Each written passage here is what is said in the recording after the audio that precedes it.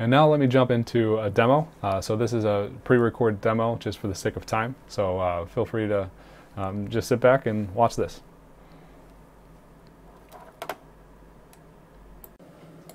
So here we are in the Microsoft Teams app. This is a conversational AI bot that is accessible within Teams. You can access it either through the chat window, just like you talk to another person on your team, or you can access it as a Microsoft Teams app on the left menu bar right there. As for what this bot can do, it can do 40% of the average IT help desk.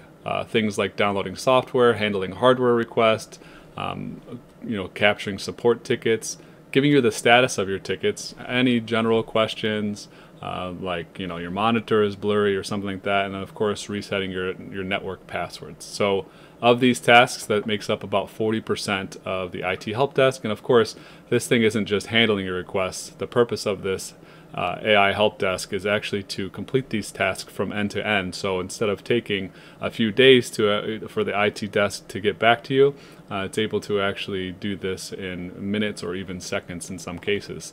So let's go ahead and get started. Let me show you an example of something that's relevant today. So here I am asking for some new equipment for my work from home setup. As you can see, it gives me a display of all of the different types of equipment that is available from my organization, from laptops to monitors all the way to keyboards. I can also be more specific if I just need a monitor. And it just shows me the monitors. Now let's move on to something like downloading software. Sometimes organizations restrict what type of software that you can download.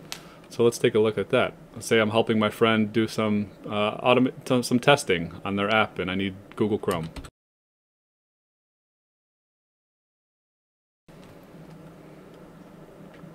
As you can see, Google Chrome is not authorized as a direct download until I get approval.